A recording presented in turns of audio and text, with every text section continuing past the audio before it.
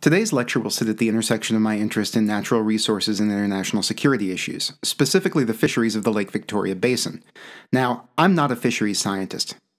If you catch me on a fishing vessel, I'll probably look a lot like this, seasick and useless for sampling and gut content analysis.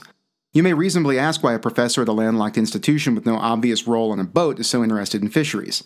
In brief, the reasons are several. First, fisheries form the primary source of protein for more than 1 billion mostly poor people worldwide. One can scarcely care about food security among the poor without caring about fish. Second, fisheries are the last large-scale wild source of food and economic activity. And given that many fisheries are migratory in nature, they engender concerns about maritime territory and space that have been a persistent source of friction, if not manifest conflict, at multiple scales, historically. Addressing declines in global fisheries will entail solutions to massive collective action problems, perhaps only surpassed by the specter of global climate change. In what has been called Africa's smallest war, it's not really a war, but hyperbole has never been not helpful in generating clicks. Both Kenya and Uganda lay claim to Magingo Island, a tiny island in the waters of Lake Victoria that is covered by tin-roof dwellings and straddles the Ugandan-Kenyan lacustrine, i.e., lake-based, border. While the claims over the island, the conflict is about something else entirely. Lates niloticus, also known as Nile perch, a tasty white fish that swims in the waters surrounding the island. Most of the ones being caught now are significantly smaller than the one you see here. Nile perch were introduced to Lake Victoria in the 1950s, which resulted in a fisheries boom, but nearly drove to extinction the native cichlid populations that have made Lake Victoria so central to our modern understanding of evolution and speciation. The fish forms the backbone of the Lake Victoria economy, but it's increasingly hard to come by along the lakeshore. Catches are in decline, incomes are dropping, and the Ugandan government in particular is taking increasingly harsh, militarized steps to attempt to revive the fishery. These steps include the ceding of fisheries management and policing to the Ugandan People's Defense Forces, which is the army. And they are taking very harsh actions like large-scale confiscation and destruction of both fishing boats and illegal gears, like nets with too fine a mesh. Estimates by Dr. Tabu Anthony Munyao, director of the National Fisheries Resources Research Institute, or NAFIRI, suggest up to 40% of all boats in Ugandan waters have been destroyed. The crackdown escalated in early 2018 with no warning to even the fishing communities affected, and there have been reports of brutal beatings and even killings surfacing. Who's to blame for this decline in the fishery? Fisheries are complex systems, so numerous factors like human population growth, climate change, and changing lake chemistry come into play. But there's another, perhaps more surprising culprit. Joseph Kony, the still-at-large leader of the Lord's Resistance Army, and as a result of Kony 2012, the poster warlord of the 21st century. Now you can blame Joseph Kony for many bad things. That this also lands at his feet explains a lot about the mysterious ways in which coupled natural and human systems work, and why we need to think about conflict dynamics when thinking about fisheries management. Fisheries and armed conflict in the Lake Victoria Basin form a coupled natural human system, in which armed conflict has led to population displacement and migration, fueling an intensification of fishing pressure in the lake, resulting in changes in the abundance of Nile perch and Nile perch catch. These changes, I further argue, have fed back into armed conflict dynamics, creating tensions between Kenya and Uganda over Magingo Island.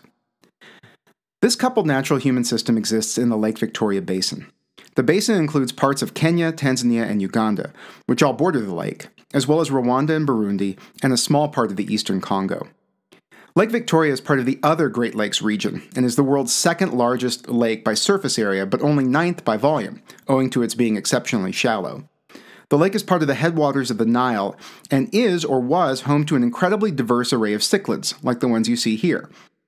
These fish are found at Petco's and PetSmarts across America as ornamental fish, but have played an incredibly important role in evolutionary biologists' understanding of speciation in aquatic environments. They've been called the Darwin's finches of the water. Now, the Lake Victoria Basin is one of the fastest growing regions on Earth, with annualized population growth over 3.3% for the last 2 decades. If there were a country called Victoria, it would be among the 10 fastest growing countries on Earth. Population growth within 5 kilometers of the lakeshore has been even more rapid. Using AfriPop data at 1 kilometer grid resolution, we were able to calculate an 8.7% annualized growth rate between 2000 and 2010. That implies massive in-migration. To be blunt, the region is poor, with food insecurity relatively widespread, and ranging from 19% in Kenya to over 50% in Burundi. Dependence on rural livelihoods is high, and population density in arable regions of the basin is high as well, one of the reasons land-based conflicts have been prevalent there, and which we'll discuss at more length in later lectures. Over the past 30 years, the Lake Victoria Basin has also been one of the most deeply conflict-affected regions on Earth. These UCDP event data, scaled to the number of deaths associated with individual battles or one-sided killings, show just how prevalent that violence has been. Our story today will focus mostly on the dynamics in Uganda, where armed conflict in the north drove widespread population displacement to the relatively peaceful south. If we have time in class, we can discuss how this pattern occurred as well as a result of conflicts in Rwanda and Burundi, which resulted in widespread population displacement into Tanzania and may have had similar effects for the fishery there. Lake Victoria's fisheries form the backbone of the local economy. Across the three countries, we estimate that there are roughly 220,000 fishers working on the lake. Based on estimates by Rashid Sumaila and colleagues, by which one fisher supports 4 more secondary jobs in processing or marketing, like the woman you see here selling daga, which is a small silverfish, that means the total contribution to employment in the Lake Victoria Basin is in the neighborhood of 1.1 million jobs, which is roughly 1/3 of the working age population in the immediate vicinity of the lake. It's very important. The fishery is artisanal, with the modal boat, i.e. the most common boat, looking a lot like the one you see below. Few are longer than 15 meters, and most are powered by paddles or sails. In contrast to developed country fisheries, which are dominated by industrial fleets, the sector is relatively lightly capitalized, implying comparatively lower barriers to entry. It is also open access. While there are nominal fees that must be paid for landing fish, there are no catch restrictions or formal access barriers. More recently, these capture fisheries are experiencing competition in the form of lake-based cage aquaculture, pens where tilapia are grown and harvested. This brings us to our C&H diagram, in which the human system and interplays between conflict, livelihood strategies, and food security outcomes jointly produce fishing effort, i.e., the number of individuals fishing the lake and the amount of effort they expend. For any given level of effort, the interactions of the aquatic subsystem, rendered here in terms of food web dynamics, the interactions of fish and various types of plankton, will determine the relative abundances of the fished species, and therefore the amount of fish landed or caught. The landings, in turn, affect local livelihoods and food security, which can either be affected by or affect conflict dynamics. Now we turn to the effects of armed conflict generally, and dynamics in the Lake Victoria Basin specifically. The primary way conflict affects fishing effort appears to be displacement and labor redeployment, i.e., people moving away from the fishing areas or going into different types of work. Previous studies have found differing effects of civil conflict on fisheries. My study with Sarah Glasser in 2011 found civil conflicts associated with civil wars, i.e. large armed conflicts, depressed catch by over 16% relative to pre-war levels. The main factor explaining the direction of the outcome is proximity of actual fighting to fishing grounds. In some instances, like the conflict between the Liberation Tigers of Tamil Elam, a separatist group seeking autonomy for the Tamil people, and the Sri Lankan government, the fighting was highly concentrated in northern and northeastern coastal cities, particularly along the Jaffna Peninsula, where fishing was very prevalent. This map of battle depths, produced by the Uppsala Conflict Data Project, clearly illustrates this. In this conflict, destruction of fishing boats was part of a counterinsurgency tactic, and many fishers either left or were recruited into, i.e. redeployed in, the insurgency itself, which is one of the reasons the LTTE, or the Liberation Tigers, were one of the only insurgent groups ever to have a more or less conventional naval force, called the Sea Tigers. Fighting was close to fishing grounds, resulting in fisheries disruption and decreased catch. In Uganda, however, the story, at least over the last 2 decades, was quite different. After reasonably widespread fighting in the 1980s and 1990s, conflict between the Lord's Resistance Army and the Ugandan government was highly concentrated in the northern part of the country, centered on the Gulu, Kitgum, and Potter districts. The LRA was formed in the late 1980s by Joseph Kony from the remnants of a deposed Acholi-dominated armed forces, which had been ousted by current President Yoweri Museveni's National Revolutionary Army, and fighters from an organization called the Holy Spirit Movement, an Acholi-led and dominated armed group led by Alice Auma, a woman who claimed to be possessed by a Christian spirit. The LRA had limited success as an armed group until the early 1990s, when the group picked up the backing of the Sudanese government in Khartoum, essentially as retribution for Museveni supporting John Garang's Sudanese People's Liberation Army, the South Sudanese force that had been fighting to gain independence for South Sudan from Khartoum. Sorry, that got a little complicated. With bases in South Sudan and freed from reliance on the local Acholi populations for material support, the LRA became increasingly violent towards local civilian populations, who Kony believed had turned against him. The LRA eventually became famous, and by famous, I mean actually famous, like household name in the United States famous, for their large-scale abductions of children to serve as either child soldiers, porters, or the wives of rebels. This practice was highlighted in 2006 by the documentary Invisible Children, which would later spawn the Kony 2012 movement. This conflict began a process of large-scale population displacement toward Uganda's comparatively peaceful south, which was spared the direct effects of fighting. As fighting between the LRA and the Ugandan government and child abductions have intensified in 2002 and 2003, a point during which estimates suggest 80% of LRA soldiers were abducted children, the conflict began generating mass numbers of internally displaced persons, who were unable to flee across the border to either Democratic Republic of Congo or Sudan because of ongoing armed conflicts there. The internally displaced population grew even more as fighting intensified and the Ugandan government rolled out a variant of the old Protected Hamlet plan from the Vietnam War, attempting to seal off the civilian population in semi-hardened and secure positions. Between 2002 and 2006, the peak year of the conflict, the number of IDPs in Uganda increased from 550,000 to almost 2 million, with IDPs closely following battle deaths, a somewhat noisy indicator of conflict intensity. So, more intense conflict, more population displacement. It's important to note, too, that these numbers probably radically underestimate the true volume of population displacement. Official IDP statistics only count those who were relocated to protected villages and/or received emergency assistance. This accounting does not capture those living with host families or friends or relatives in urban settings, in transit between locations, and those whose internal migration may have been motivated in part by conflict or coercion, but that itself is not recognized as displacement. Many people who move from northern Uganda to southern Uganda would not self-identify as migrants or refugees. An estimate published in 2005, when roughly 1.8 million persons were in official IDP camps, suggested that there were anywhere from 300,000 to 600,000 additional self-settled IDPs in the towns of Gulu, Lira, and Kampala, Uganda's largest city, alone. Moreover, these invisible IDPs were overwhelmingly composed of working-age men. According to estimates by the UN High Commissioner on Refugees, 80% of the official IDP camp dwellers were women or children, and the men in camps were often elderly. This population displacement had dramatic effects for food production and the local economy. Prior to the intensification of the conflict, the northern Acholi land region had accounted for 20% of Uganda's arable land and had been a net surplus source of food and cash crops, like cotton, as well as livestock production. By 2006, 85% of the residents of Gulu district were food insecure, and agricultural production and associated livelihoods had plummeted. In this context, southern urban areas in the lakeshore and the open access fishery there became an increasingly attractive destination for those seeking alternative livelihoods.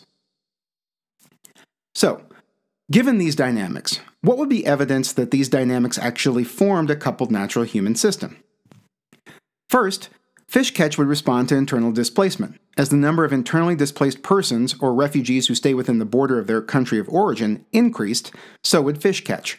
More people fishing usually means more fish being caught. Second, migrants would be more prevalent in Ugandan fisheries than in Kenyan and Tanzanian fisheries. All three groups would face the same economic incentives, but only one of them, i.e. the Ugandans, would be pushed from their homes by conflict. Third, fishing pressure during the conflict-affected period would increase faster in Uganda than in either Kenya or Tanzania, for the same reasons. Fourth, we would see a longish run decrease in fish catch and catch per fisher in the aftermath of the spike. This would be consistent with the threshold effects we discussed in our last lecture. And finally, an increase in conflict over the remaining fisheries resources, potentially at different spatial scales. Now, regarding the first point, the correlation is certainly evident. Ugandan Nile perch catch is correlated with the number of IDPs at 0.76 and at 0.89 with a 1-year lag. That's a very tight correlation. There's certainly some first blush evidence that the two phenomena are interrelated. Catch follows population displacement. Second, migrants are much more prevalent in the Ugandan fishery than the Kenyan or Tanzanian. Our evidence comes from a survey of 1,305 self-identified participants in the Lake Victoria fishery conducted in 2016. Whereas the Kenyan and Tanzanian fisheries are composed of over 70% locals, i.e. those who self-identify as being from lake communities, in Uganda, migrants predominate, accounting for 55% of participants. The survey was not actually about conflict dynamics, but rather about livelihood strategies and perceived challenges and opportunities in the fishery, so they weren't being asked to reflect on conflict dynamics when they were self-identifying.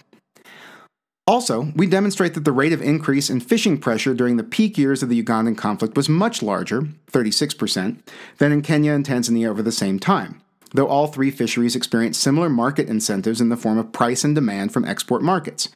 Whereas the number of fishers along the Kenyan and Tanzanian coast increased by 10 per kilometer, in Uganda it increased by 13.6, so 36% more.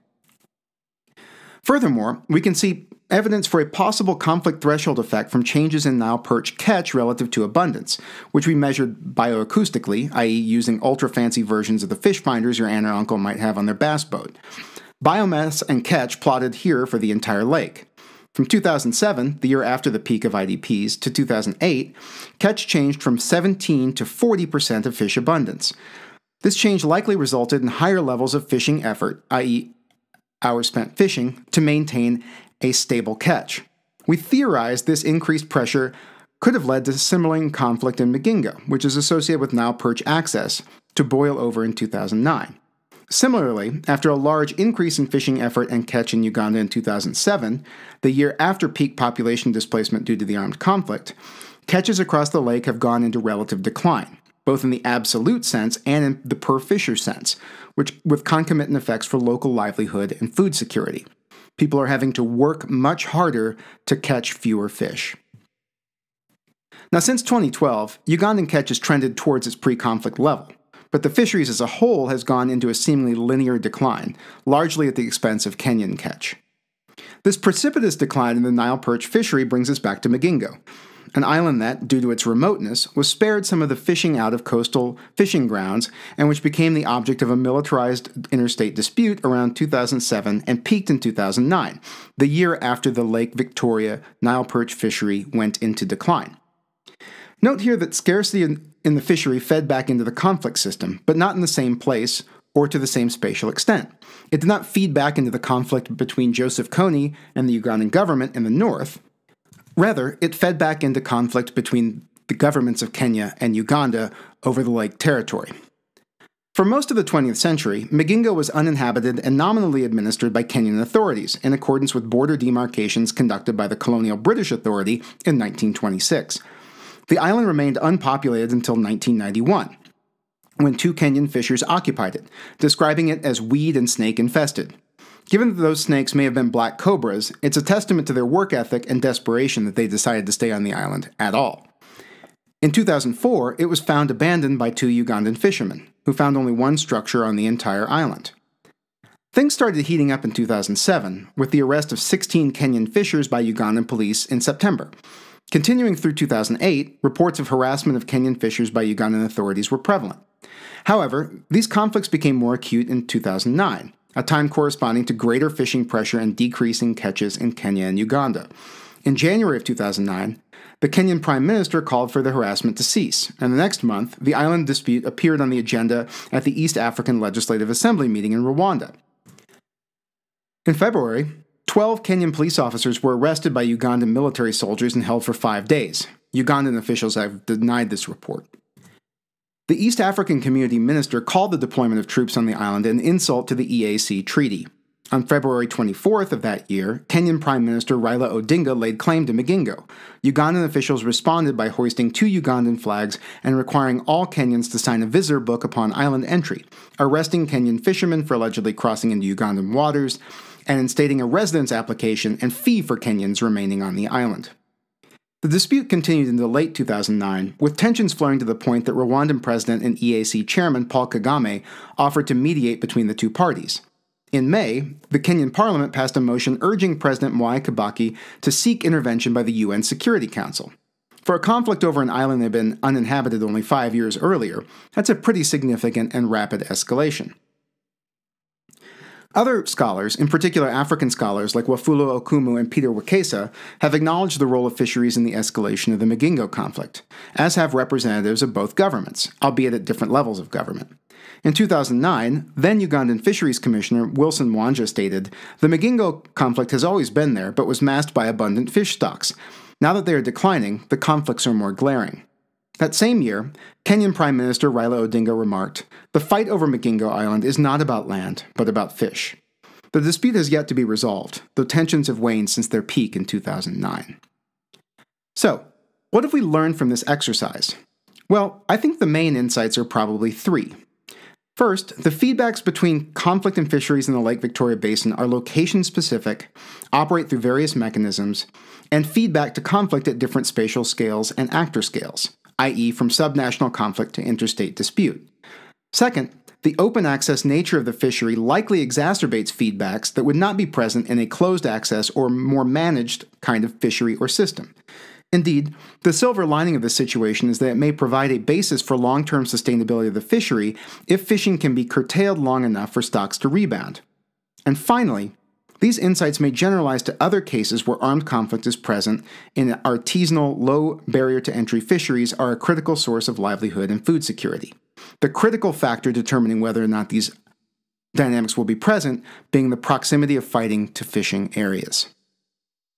So, in this lecture, we've discussed a coupled natural human system that, as you know from the reading, is very near and dear to my heart.